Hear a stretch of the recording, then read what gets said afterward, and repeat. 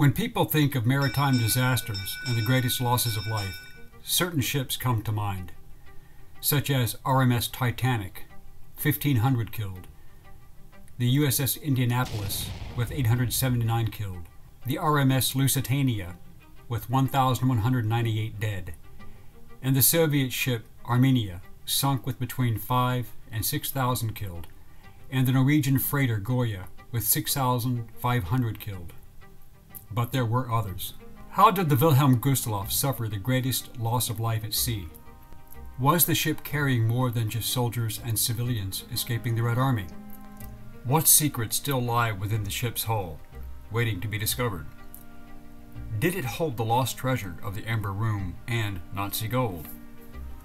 During the Second World War, the conflict at sea was the greatest loss of vessels in history and will never be replicated.